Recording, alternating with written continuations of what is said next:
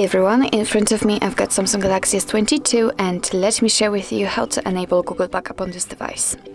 So first of all we have to enter the settings and now let's scroll down to find accounts and backup. Let's tap on it. As you can see right here we've got the section with Google Drive and the backup data, so let's tap on this option and here we have to tap on add account. Make sure that you've got the internet connection because it is required for this operation, and from this step we can either create a new account if you do not have your own yet or simply type your email or phone. So let me do it. And you do not have to enter the full email address, just the first part before the @ symbol, and your device will autofill it. So let's tap on next. Right now you have to enter the password, so let me do this out of the screen. Okay, let's tap on next. Here we have to decide who will be using this device, so I will stick with this option. Let's tap on next. You can read the Google Terms of Service and Privacy Policy. Just tap on it to get to the further details. Just tap on I agree after reading. Here we've got the info about the backup data.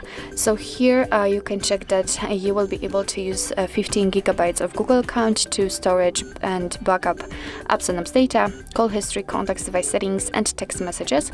You can of course tap on more details if you want to. We've got also the information that your device will back up the data automatically, will store it securely, and you will be able to manage the backup easily.